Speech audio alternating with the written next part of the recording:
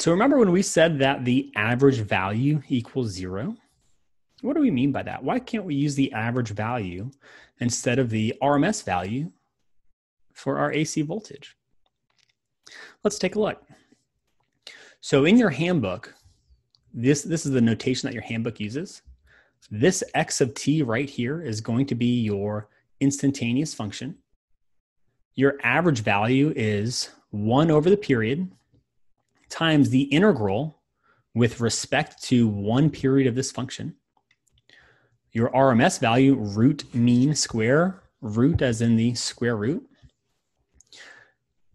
Square as in now we're going to square the function before we evaluate it over 1 period, right? Times 1 over the period, then we're going to take the root of that. So go ahead, grab your calculator. I want to know if this is a sine function, right? Let's say this is just sine of x or sine of t. Calculate the average value of a sine wave. This formula right here using your calculator. I want to see what you get. And I'm going to do it too on the calculator so we can look at it together. So I've got x average equals 1 over t. What's the period of one sine wave? What's this value right here? We're going to have to use degrees or radians. I'm going to use radians. 2 pi. Yeah, exactly. So our period, the time it takes to complete one cycle is 2 pi. So I've got 1 divided by 2 pi radians, right? To the integral of 0 to the same period of 2 pi times x of t, right? X of t is just your function. In this case, we're going to use sine of x times dx. All right, in my calculator, I've got fraction 1 divided by, oh, I'm in degrees. See that? Let's change our mode to radians since we're working with radians and not degrees. All right, we'll try that again. I've got 1 divided by 2 pi. Here's my integral button. I've got 0 to the same 2 pi. And I'm just going to use sine of x.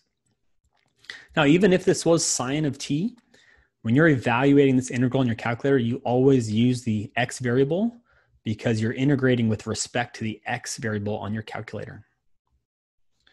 Oh, is that a fraction? There we go. And then let's put the fraction right over here. We'll say 1 divided by 2 pi, and then I'll delete that 2 pi. All right. So if we set this integral up correctly, we should get exactly 0. Look at that. The average value of a sine wave is 0. And if I want to look at this graphically, what does the integral mean? When we take the integral of something, what are we calculating? We're really calculating what? The area under the curve, right? So if I look at this graphically, this area on top of the curve is positive, right? Because it's above the y-axis. This area under this curve is negative because it's below the y-axis. Are these areas equal? Yeah, they sure are. So when I add one value and then I subtract that same value, I get 0. Yeah, be careful with if you're going to use radians. So if we're integrating the sine function from 1 over 2 pi to 0 to 2 pi, I'm in radians. You can barely see it, but on top of the calculator, it says RAD for radians. You can do the same thing. You can do 1 over 360, 0 to 360 if you're in degrees, and you get the same value of 0. All right, how about let's try to calculate the RMS value of this same sine wave. So we're going to use this formula here up top on the right. We're going to see what we get. So now I've got XRMS equals, here's my square root. I'm going to start it off here. I've got 1 over the same period of 2 pi, integrating over the same period of 2 pi. Careful, we're going to square it now.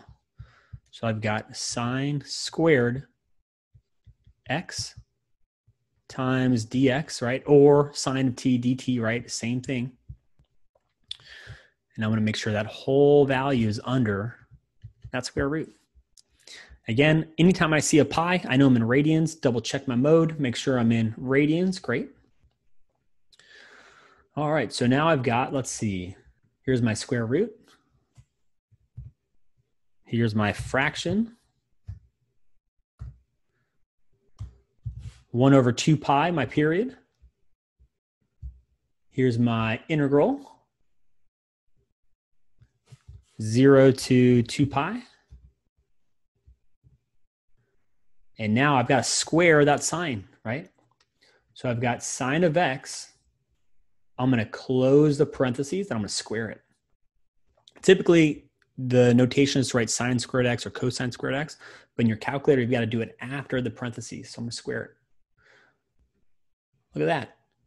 0.707. Does anyone know what that number is?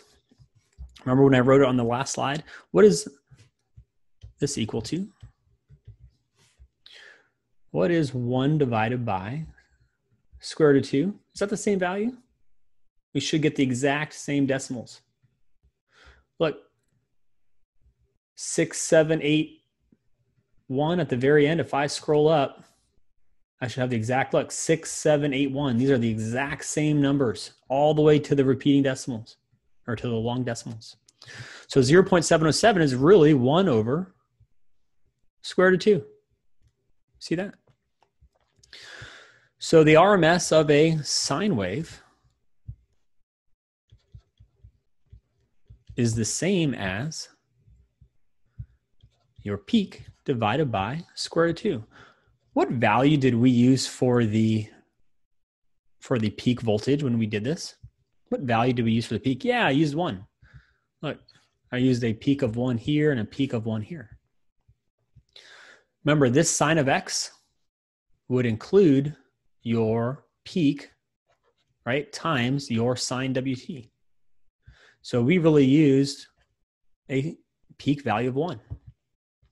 So that shortcut of your max value divided by square root of 2 to get your RMS, that actually applies only to a sine wave from this integral.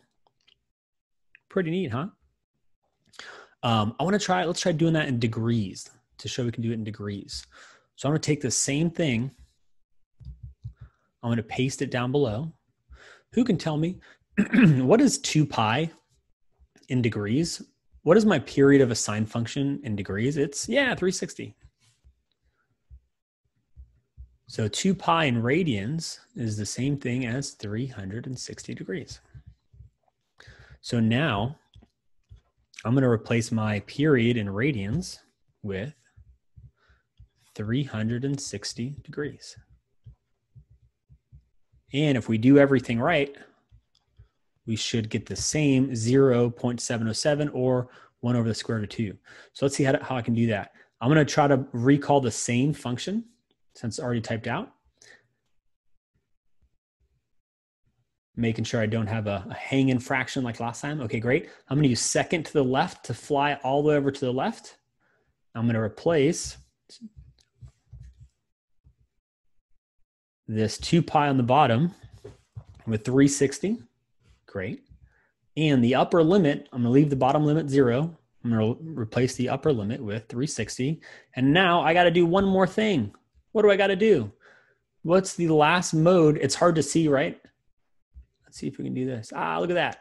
What does my calculator say in the top right? It says rad, right? It stands for radians. So I've got to go to mode and change from radians back to degrees. So now we went from rad to degrees. I can go back to that function and press enter. And I've got, look at that, 0.707, just like before.